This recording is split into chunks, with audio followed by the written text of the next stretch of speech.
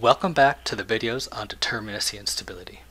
This is part 2 on applying the equations. In the last video, we had an introduction to the concepts and we saw how the equations are derived. In this video, we'll see an example for frames, we'll see an example for trusses, and we'll see an example for frames with all members rigidly connected, addressing a particularly useful trick. In the next video, we'll look in more detail at the concept of stability. We'll start the frame example by recopying the equation for DOI that we had before.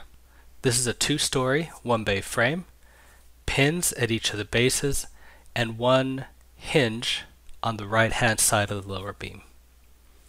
Let's start counting the various terms in this equation. We'll start with joints, and we'll count as joints any location where pieces of the structure come together, or any location where they're supported by the outside world. There are 6 locations that count as joints that are indicated in the red circles. Members are any piece that connects 2 joints. We can identify 6 members. We now need to count restraints. Each of the pins prevents motion vertically and horizontally, so each of the pins has 2 reactions. 2 and 2 gives us a total of 4 reactions. Lastly, we need to look at additional releases or additional conditions of equilibrium. We have one hinge in this structure, and so we count one additional release, or one additional condition of equilibrium. Now it's simply a matter of plugging into the equation, and we calculate that DOI for this structure is equal to 3. We'll check the work by removing 3 sources of indeterminacy and seeing if the remaining structure is still stable. So one change that we can make is to change one of the pins into a roller. Now the whole frame, globally speaking, is determinate. Globally speaking, there are 3 unknowns, 2 at the pin, 1 at the roller. We have 3 equations of equilibrium for the frame as a whole. We can't remove any more external reactions, so we need to start inserting force releases. I've chosen to add the following 2 hinges. This results in a structure that is still stable. Making any other release would result in a mechanism. It's difficult to see that now because we haven't covered stability in detail, so we'll return to this concept when we look at stability. For now, keep in mind that you can check your answer by removing sources of indeterminacy and seeing if the remaining structure makes sense. Before moving on to trusses, I'd like to make some comments about counting joints and members, because this sometimes confuses students. So I'll give you some guidelines. Count joints at the end of any segment. These segments are usually straight, but they don't have to be. That's why I've shown a curved beam at the top. Things can get complicated, so if there's any doubt, just count a joint if there's any abrupt change. In this particular example, I've placed 2 hinges that seem like they're in the middle of a member, and I've placed a support that also seems like it's in the middle of the member. If this confuses you, just count joints at all those locations. According to these rules, these are all the joints that we can count. After this, just count members as any segment between the joints. So if we have the joints that are pictured here, we have a member between each one of these. Now let's finish this example just for the sake of completeness. We can count that we have 11 joints, that we have 11 members. We need to fill in the missing information, reactions, and conditions of equilibrium. We have 6 reactions, 2 rollers, and 2 pins with 2 reactions each. And we have 2 hinges, each of which gives us an additional condition of equilibrium. We can plug into the equation, and we can find that in this case we have a degree of indeterminacy of 4. The basic point of this quick example is to tell us how we count joints and members if it's a complicated structure and if we're a little bit confused about what's a joint and what's a member. Let's look at an example of the truss. Let's look at how we apply this equation. We have 9 joints that are shown in red. We have 15 members that aren't annotated because it would make the diagram very messy. But you can pause the video now and count the members. Make sure that there are 15. Now you've counted the members and you believe that there are 15 members.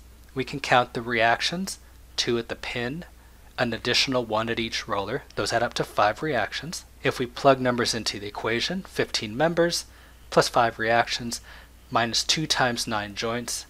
That results in a degree of indeterminacy of 2. Let's now remove the annotations from the figure and check our results. For this check, I'm going to start by removing 2 rollers to make the truss globally determinate. This is a simply supported structure, pin at one end, roller at the other, so there's no other restraint that I can remove without making it unstable. We also can tell that the truss is internally determinate because it's made up exclusively of triangles. That's a very good indicator that we have a nice, stable, determinate truss. So we've confirmed by physical reasoning that the equation is telling us something reasonable. Now, we'll make a parenthetical remark about some drawing conventions that can sometimes confuse students. First, we'll start by looking at a structure that has a hinge just off the joint. You'll notice in this diagram there's a horizontal beam, there's a vertical member coming up, and the hinge is drawn below the beam, so the hinge doesn't actually intersect the beam. What this means is that there's continuity in the top member, and a moment is able to transfer across the joint. If I see what this looks like perhaps in a steel structure, we have a continuous member horizontally and a vertical member framing in with a detail that prevents moments from transferring into the horizontal member. In contrast, we can consider the situation where the hinge cuts across all the members, as is pictured here. In such a case, none of the members can transfer a moment across the joint. This is what we assume is the case when we analyze the structure as a truss. A detail might look like what's shown here. 3 members connected by a gusset plate, where the gusset plate doesn't allow transfer of moment across that joint. A difficulty presents itself in this particular case if you use the equation for frames to calculate DOI. If you calculate the equation for trusses, this is not an issue. But if you use the equation for frames, you need to just be very careful. And essentially you count 1 fewer constraint than there are members framing into the joint. And the reason for this is joint stability. In this case, there are 3 members framing into the joint, and I count only 2 hinges that effectively release the moment in 2 members. If those 2 members can't support a moment, the third one can't either.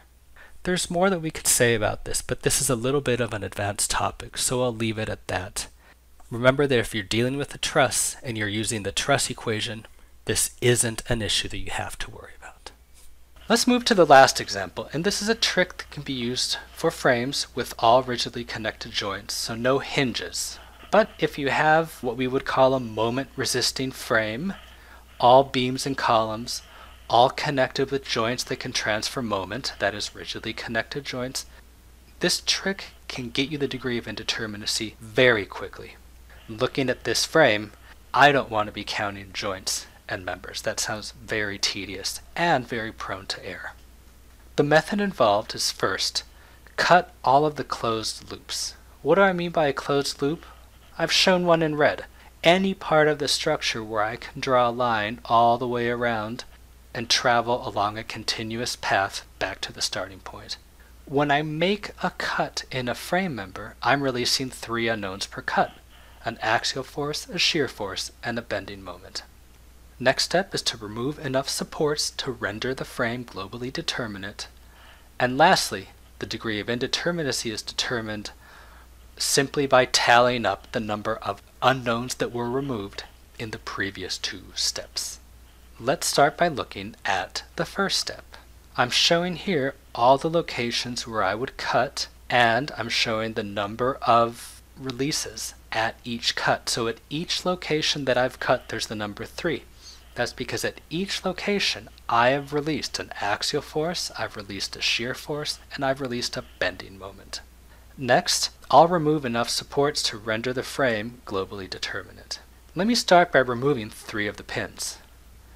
Now this clearly isn't stable. This building would simply pivot around its left end and rotate to the right.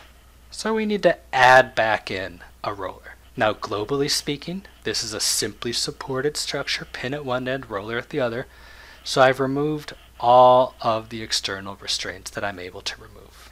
We tally those up. I removed 2 pins for a total of 4 restraints, and I changed a pin to a roller for an additional restraint removed. We can now add up all of the unknowns that we removed. 18 cuts to expose all of the closed loops, multiplied by 3 releases for each cut. 5 reactions also removed. That results in a degree of indeterminacy of 59. Now, this is a fairly high number. We would have to analyze this structure in a subsequent class. We would have to use either computer analysis or approximate methods. So we won't be seeing anything this complicated in this class, but it's a good example to really drive home how this trick is applied.